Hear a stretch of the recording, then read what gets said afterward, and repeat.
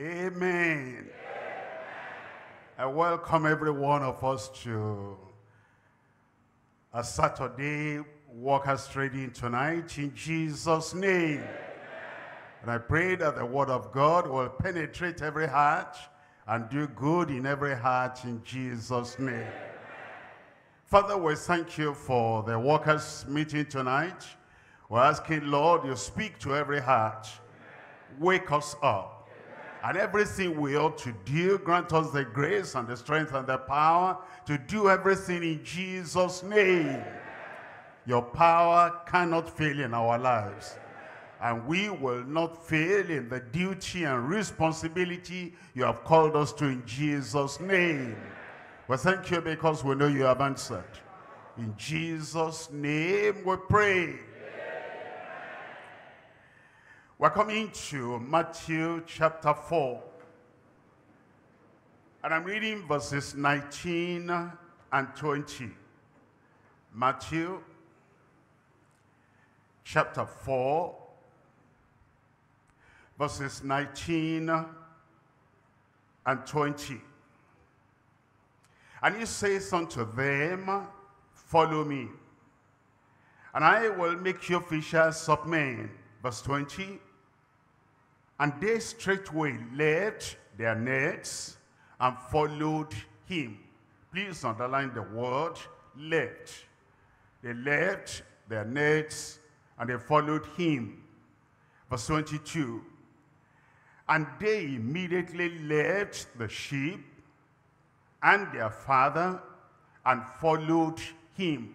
Please underline the word left. In Mark chapter 10, reading from verse 28. Mark 10, verse 28.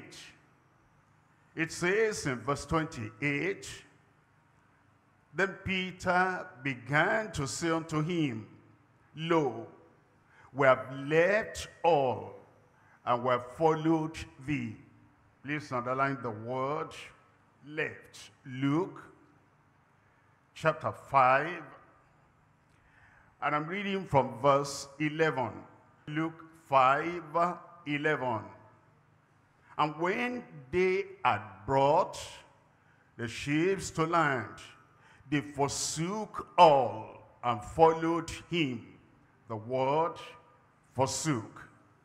They left, they forsook, the same thing.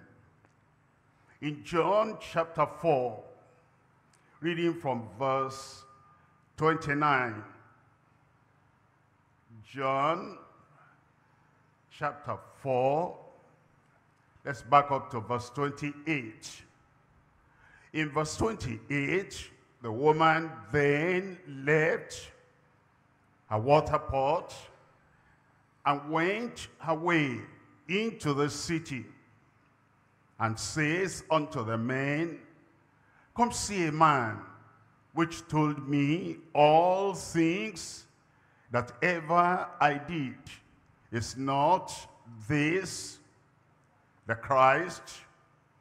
You will see in all those passages that we came across the word left. They left something. They left the past. They left what they were used to. They left their profession. They left the occupation in their hand, and they followed Christ. Tonight in particular, we're looking at the word of God concerning the believer's absolute surrender to Christ's Lordship. The believer's absolute surrender to Christ's Lordship. You'll find that as we follow the Lord, he calls us, we respond, we follow. We have to leave something behind. Our sins, of course, we leave. We repent, we turn away from sin, and we come to him fully, completely, unreservedly. And so that entails our leaving something behind. When you check up your life as a child of God, you check up your life as someone following the master, there will be something that you have left behind. Bad, good, something that could hinder your progress in the faith or hinder your following after the Lord. That's the essence of knowing him and calling him master. John chapter 13. I read from verse 13. John 13:13. Ye call me master and Lord. Ye say, well, for so I am. If I then, your Lord and master, have washed your feet, ye ought also to wash one another's feet. We have to leave pride behind. We have to leave self-esteem behind. Or whatever makes us to feel that the work of God, the assignment of God, the duty he appoints us is below our dignity. That kind of feeling, that kind of pride, that kind of haughtiness, we have to leave all that behind and see the model of the master and see the example of the master. For it says in verse 15, for I have given you an example that ye should do as I have done unto you. Verily, verily, I say unto you, the servant is not greater than his Lord, neither he that is sent greater than he that sent him. If ye know these things, happy are ye if ye do them. Truly, Jesus is Savior, is Lord, is Master. Believers are saved by his death. We are purchased and bought by the price of his blood. We belong to Christ, we belong to God by creation, and we belong to Christ by redemption. The Lord has total claim on every believer. Because of what he has done to purchase us, he has total claim on us. Each one needs to understand what is referred to as divine ownership. He owns us. He owns you. He possesses you because he has purchased you. We do not belong to ourselves. We belong to him entirely. We surrender to his Lordship. That's why tonight we're looking at this message, believers' absolute surrender to Christ's Lordship. Three things we're looking at in the message. Number one, the atoning sacrifice of our Lord. That's the beginning. He did it first. He surrendered first. He gave himself first. The atoning sacrifice of our Lord. Number two, our absolute surrender to the Lord. We voluntarily, wholeheartedly, willingly surrender ourselves to the Lord because of what he has done. Our absolute surrender to the Lord. Number three, true abiding servanthood for the Lord. True abiding servanthood for the Lord. We're coming to point number one, the atoning sacrifice of our Lord. What has he done that makes us follow him, leave all, forsake all, abandon all, and cheerfully, willingly, consistently, constantly follow him? He redeemed us. He saved us.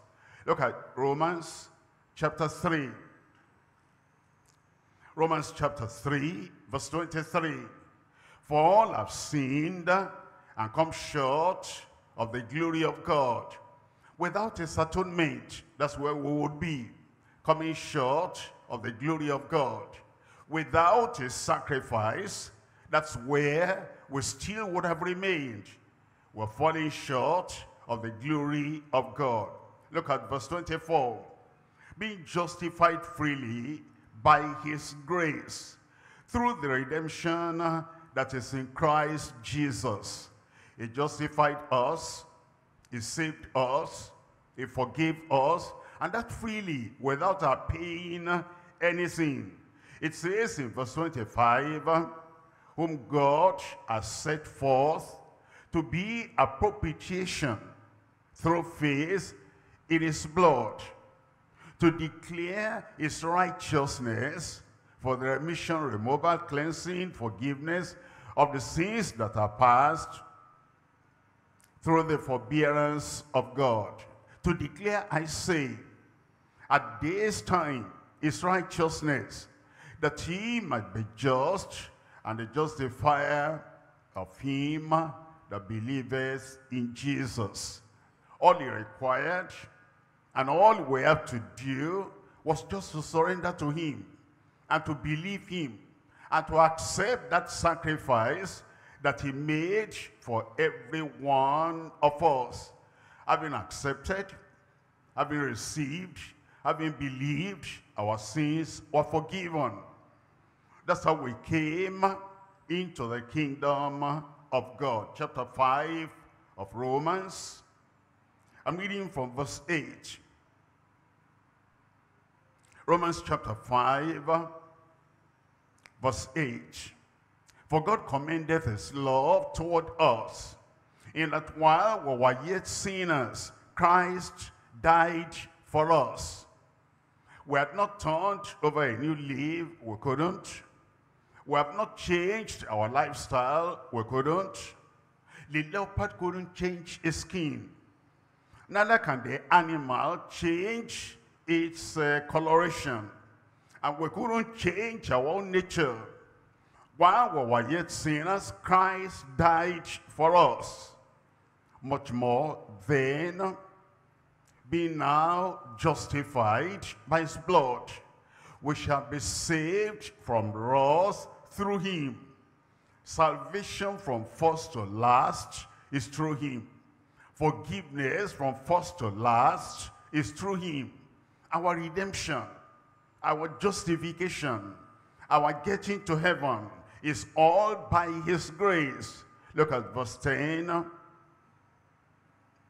For if when we were enemies, we were reconciled to God by the death of his Son, much more, being reconciled, we shall be saved by his life. Verse 11, and not only so, but we also rejoice in God through our Lord Jesus Christ. Look at this. By whom we have received the atonement. A sacrifice, the atonement that saved us, that forgave us, that redeemed us, that brought us in reconciliation with the Lord. It's because of what he has done. That's why we now do what we do for him and do on his behalf. Look at 1 Corinthians chapter 5. Reading from verse 7. 1 Corinthians chapter 5, verse 7.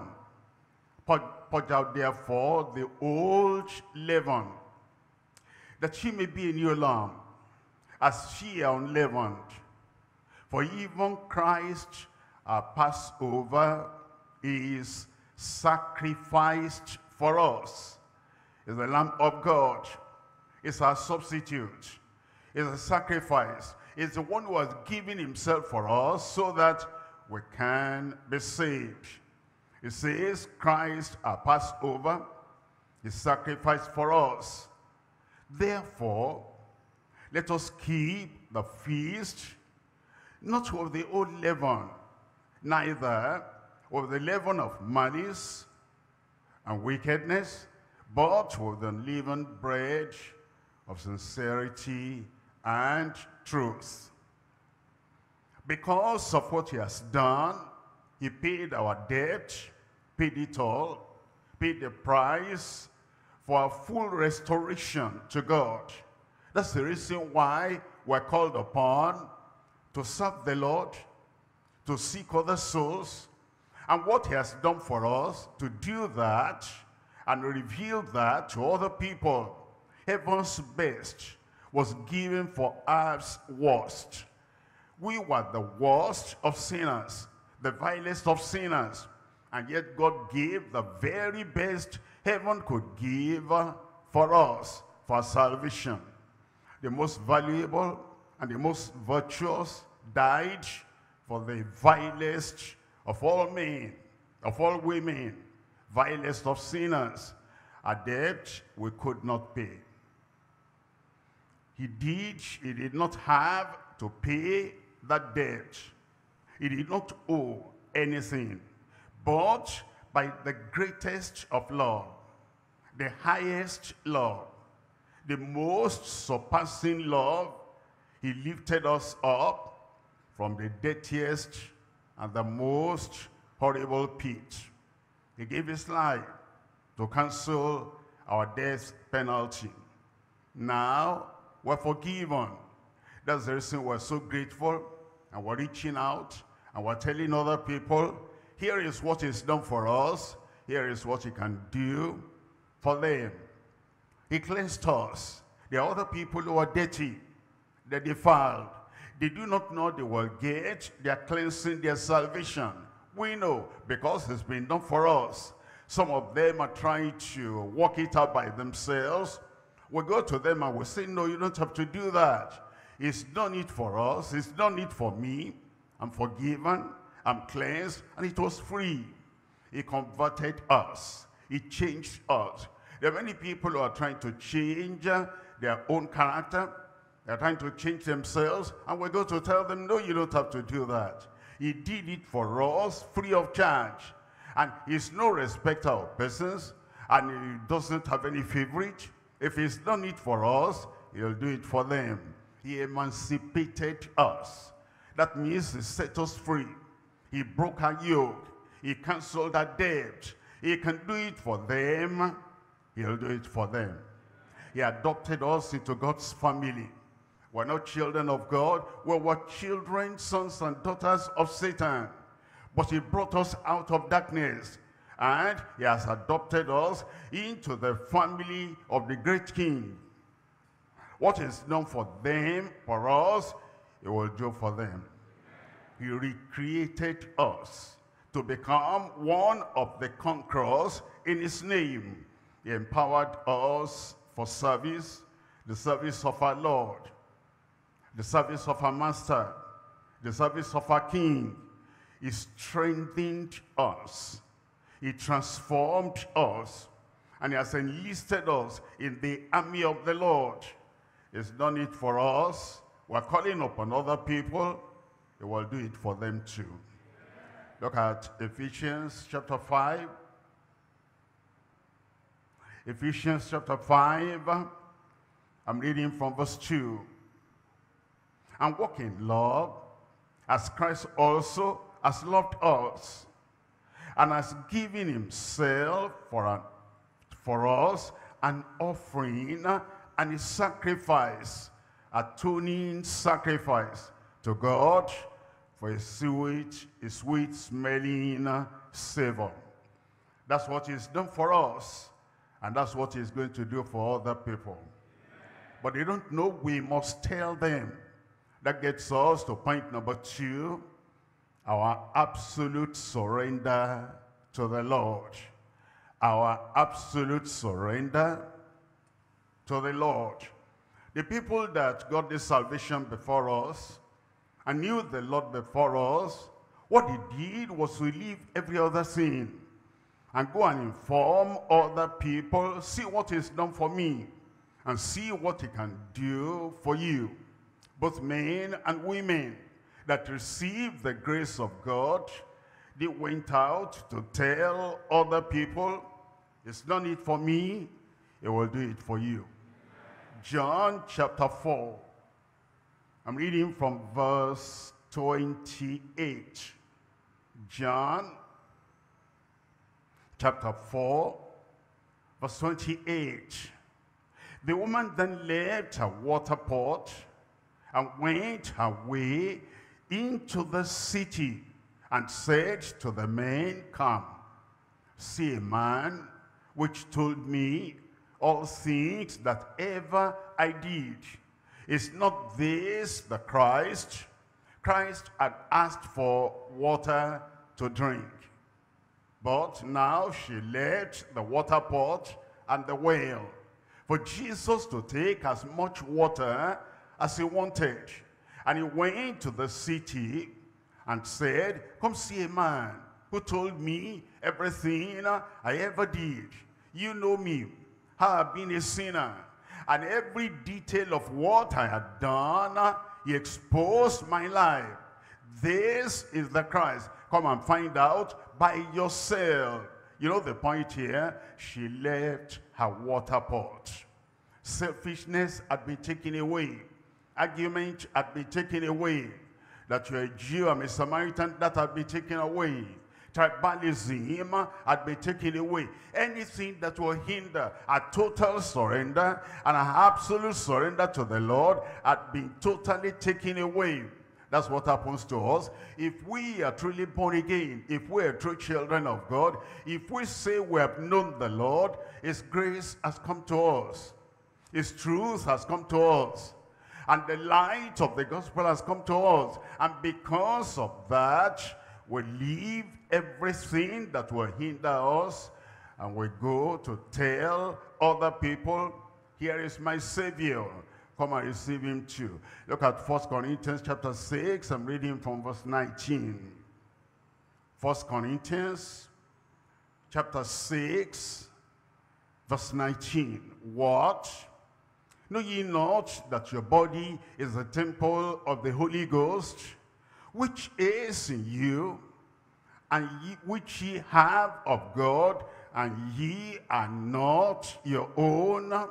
Would you please underline that? And ye are not your own. We don't belong to ourselves anymore. Our time, our skill, our money, our effort, our ability, our education, anything we have, everything we have, and ye are not your own. It says, for ye are bought with a price. When you buy something from the market, that thing you have bought does not belong to the person who has received money for that. And it says, now we are bought with a price. Therefore glorify God in your body and in your spirit, which are God's, which belong to God. It's now for us to totally surrender and to say, Lord, I don't belong to myself, I belong to you. Everything I have, everything I possess, every position I hold, I surrender, I give back unto you. A language is like that of the people in 2 Samuel chapter 15, reading from verse 15. 2 Samuel chapter 15, verse 15.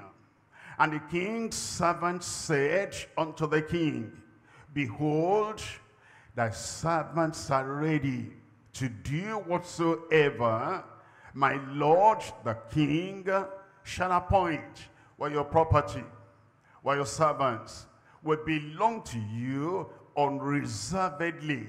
And there is no rival competing with anything we have, anything we possess.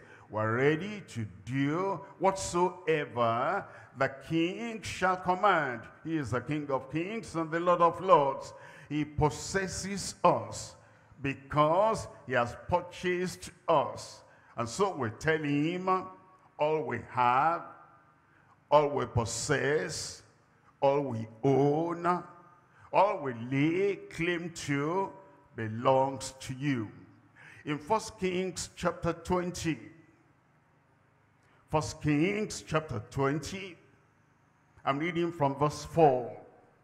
In 1 Kings chapter 20, verse 4, and the king of Israel answered and said, my Lord, O king, according to thy saying, I am thine, and all that I possess. You want to mark that in your Bible? And you want to underscore that in your heart. And you want to think about that every time. That I am thine. I belong to you. And all that I have. A king saying it to another king. And obviously, that should be our language to the King of Kings, to the Lord of Lords, to the Master, to the Messiah, to the one who has redeemed us and purchased us. We're told in Psalm 4, reading from verse 3. Psalm 4, reading from verse 3. But know that the Lord has set apart him that is godly for himself. We're not godly by our own marriage, by our own strength, by our own power. It's by the sacrifice of the Lord that graciously he has made us righteous and he has made us godly.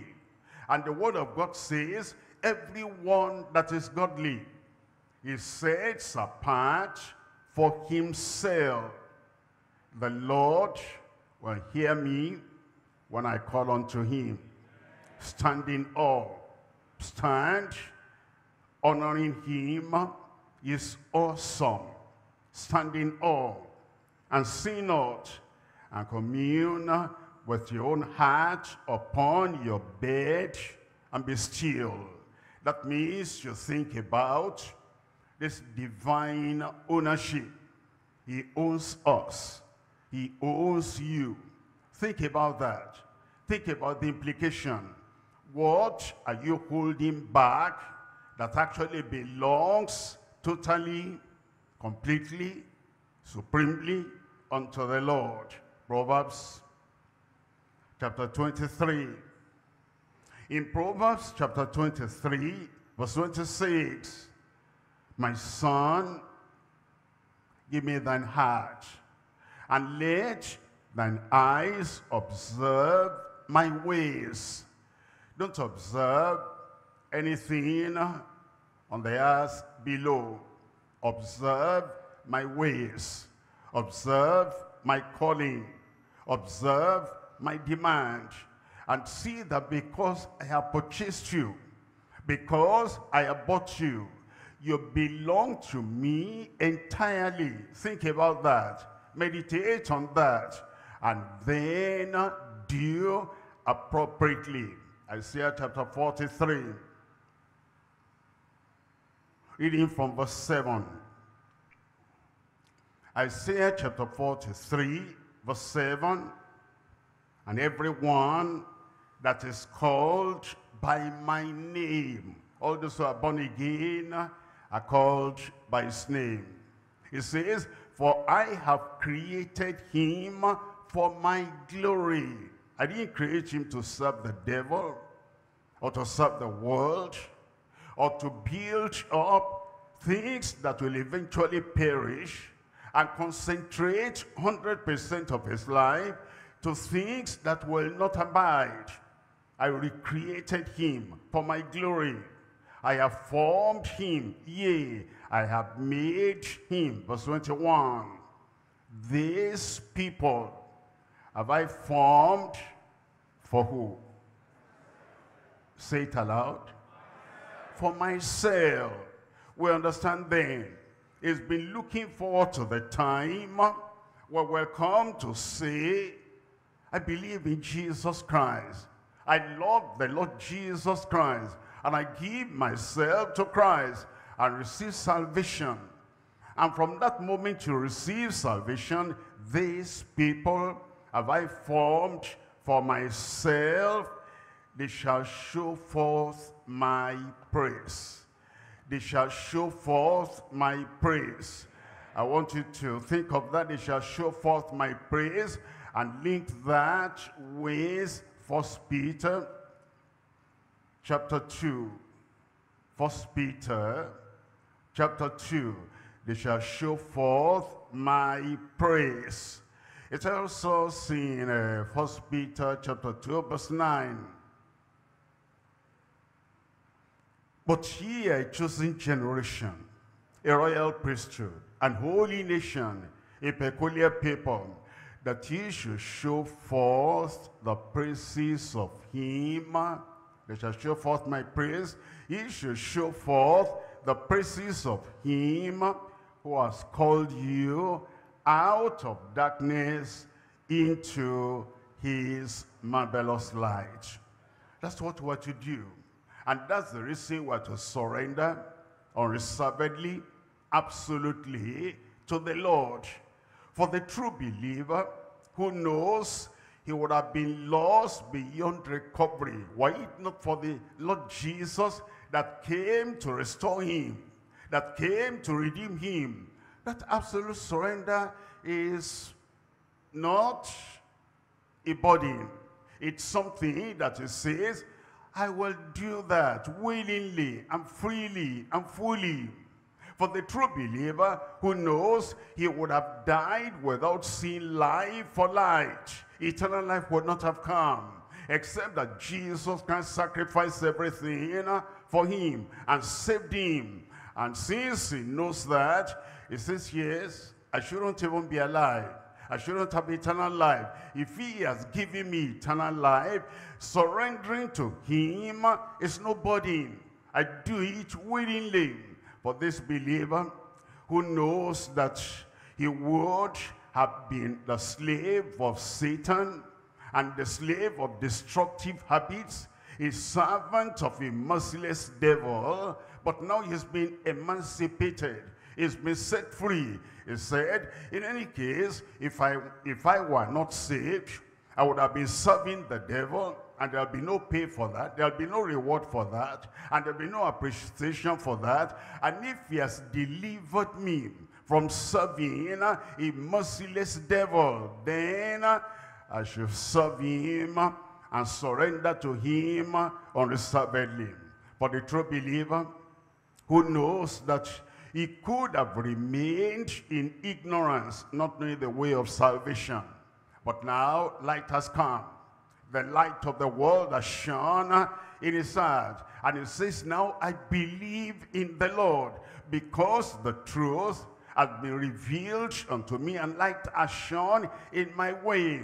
He says, to surrender to the Lord, that's just the normal thing I could do. The normal thing I ought to do. He will not count it a burden that is absolutely surrendering unto the Lord. For the true believer who knows he could have been rigidly religious and rigidly superstitious, sacrificing his life's earnings and his life's possibilities to an unknown God, he says, look at me. I would have been superstitious. If you know the place the Lord dug me from, you will not question the fact that I ought to surrender myself unreservedly unto the Lord. For the true believer who knows that you could have been a blind churchman, a blind churchwoman, merely going towards hell, and yet doing all that is doing religiously and superstitiously. Now he's seen the light. Now he's free. He calls him Saviour. He calls him Lord. He says, it's the joy of my heart. It's the benefit of my life. And it's the privilege of my life to serve him and get to heaven. Now I'm saved. I have to serve him. Now I'm made alive. I have to serve him. Now I'm recovered. I'm released. I have to serve him. Now I am enlightened and assured of heaven. Such a believer will not count it a burden to freely and fully surrender to his Lord. He is so grateful, and he says, this is the least that I can do. We will serve the Lord. In the church, we'll serve the Lord. On the field of evangelism, we'll serve the Lord. At every opportunity, without grudging, we'll serve the Lord. Revelation chapter 4. In Revelation chapter 4, I'm reading from verse 11. Revelation chapter 4, verse 11. Thou art worthy, O Lord, to receive glory and honor and power. For thou wast created all things. Were you created by the Lord? Thou wast created all things. Were you created by the Lord? Have you been redeemed by the Lord?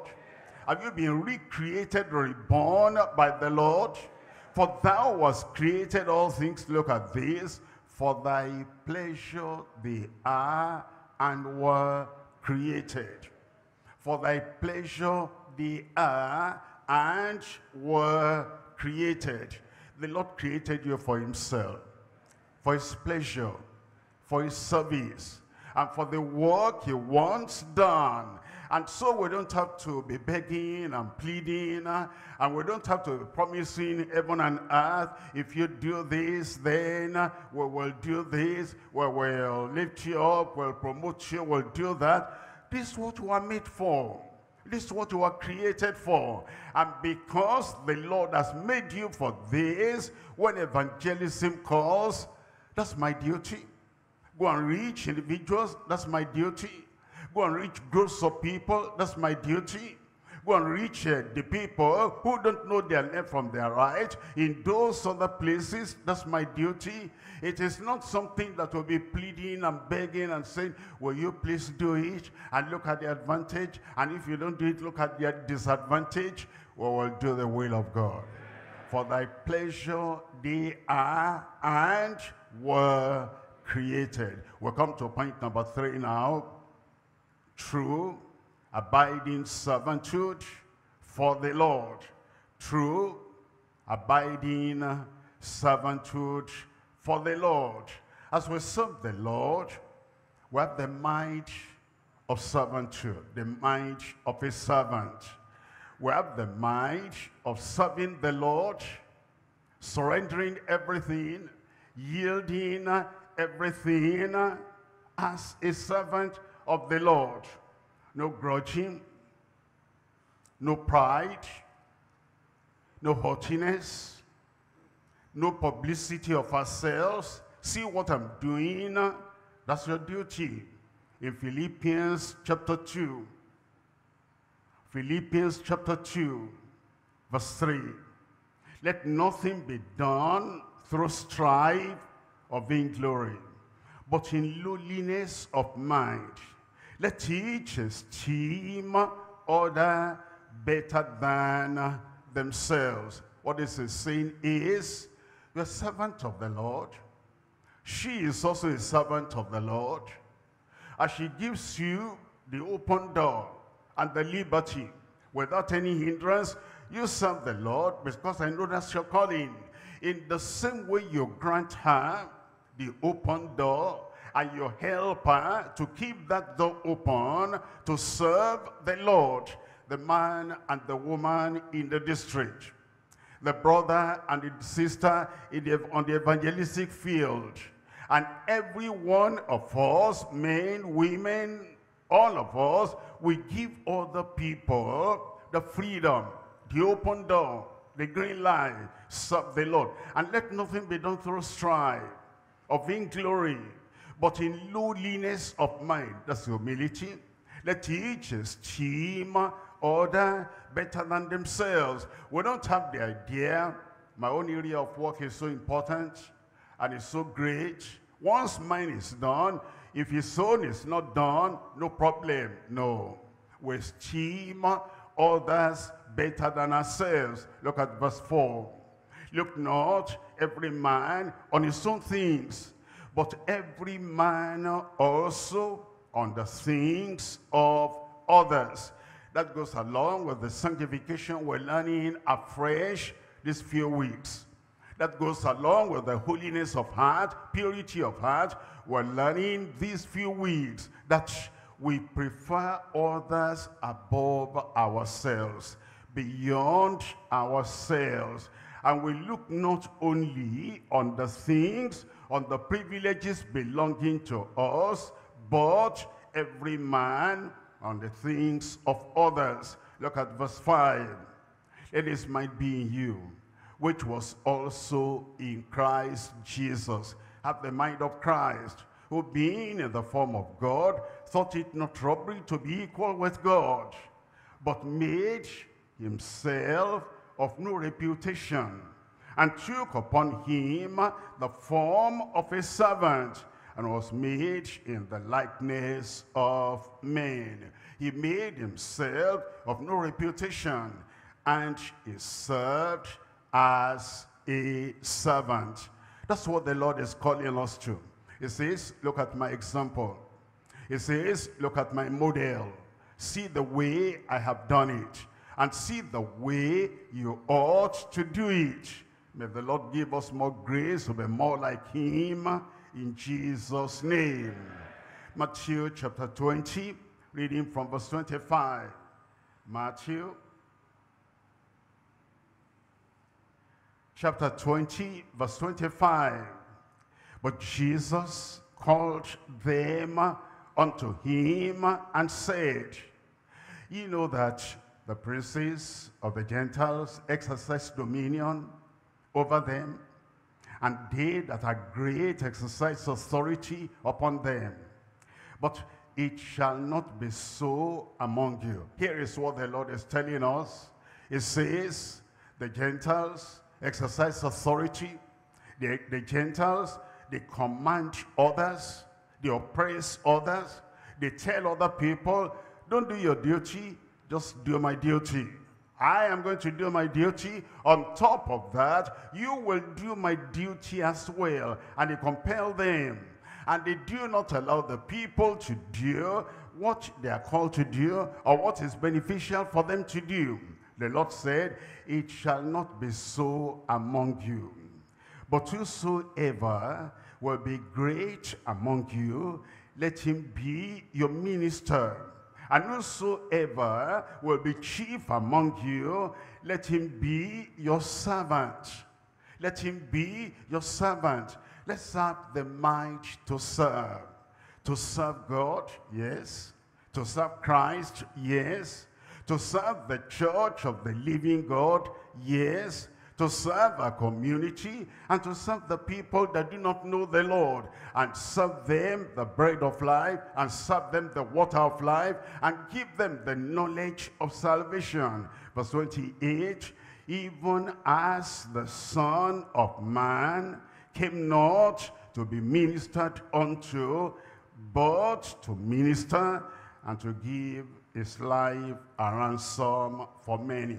He said, that's what I've done, and that's the example I'm giving unto you.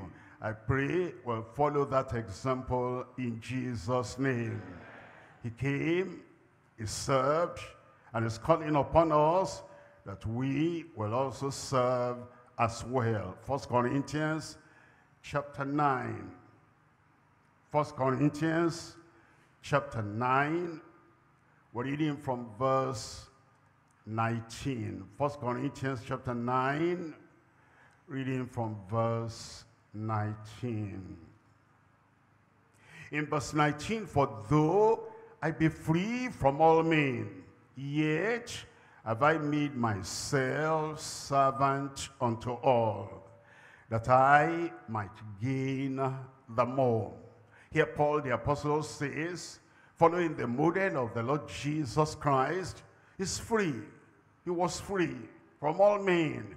But even though he was free, voluntarily and willingly and cheerfully, he made himself servant unto all, that I might gain the more. Verse 20, and unto the Jews I became as a Jew, that I might gain the Jews.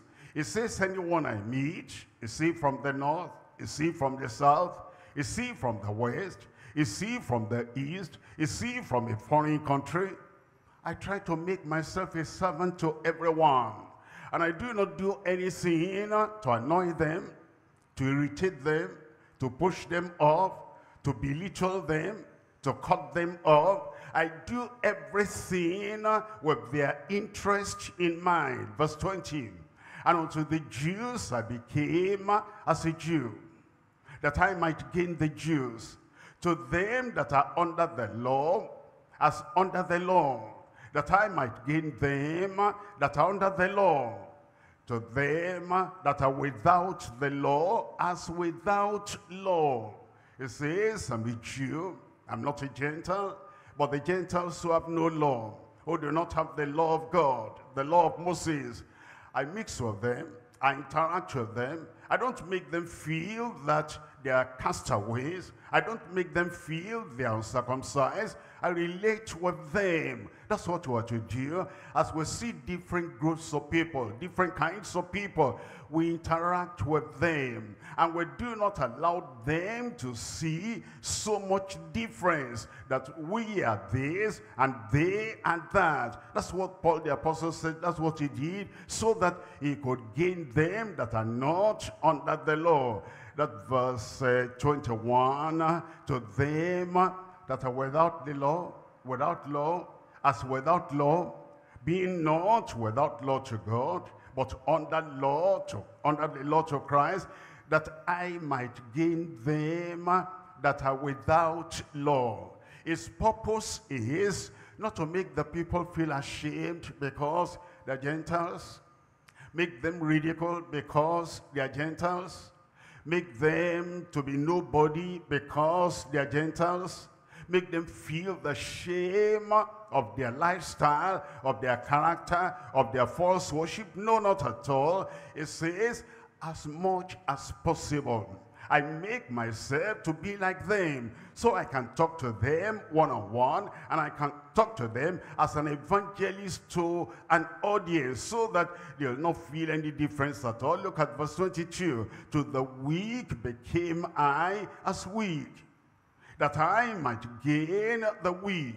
I don't go before the weak bragging, I am strong, saved, born again, righteous, holy, sanctified, high, separated, and I'm not like any of you people. I only came to help you because I've been at the ivory tower. I just condescended to help people like you. Said, no bragging at all. To the weak became I as weak, that I might gain the weak. You see the word gain every time. It says, all this I do so that I might win them for the Lord. I am made all things unto all men. I made all things to all men, that I might by all means, tell me, save some, get them saved.